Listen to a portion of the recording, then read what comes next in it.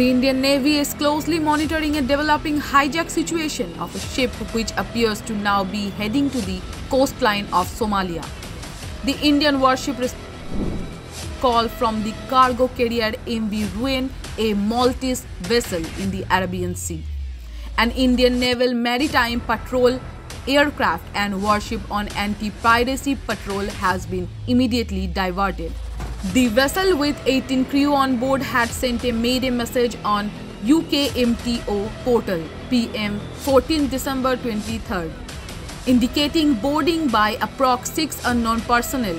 Responding swiftly to the developing situation, Indian Navy diverted its Naval Maritime patrol aircraft undertaking surveillance in the area and its warship on anti-piracy patrol in the Gulf Aden to locate and assist MV Ruen, Indian Navy said in a statement.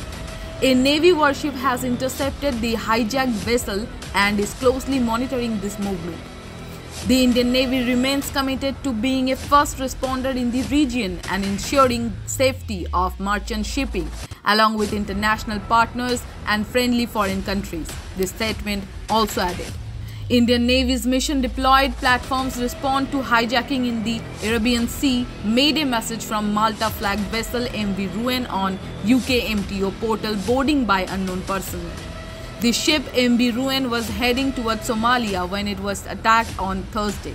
UK's Marine Trade Operations said that the crew has lost control of the vessel.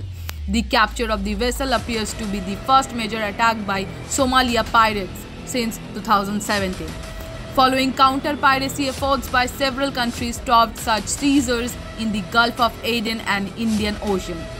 The UK Marine Body has advised ships to remain on alert while traveling in the Arabian Sea near Somalia as the Piracy Action Group is active in the area. Vessels are advised to transit with cautions and report any suspicious activity, the warning also added. Bureau Report, Big News.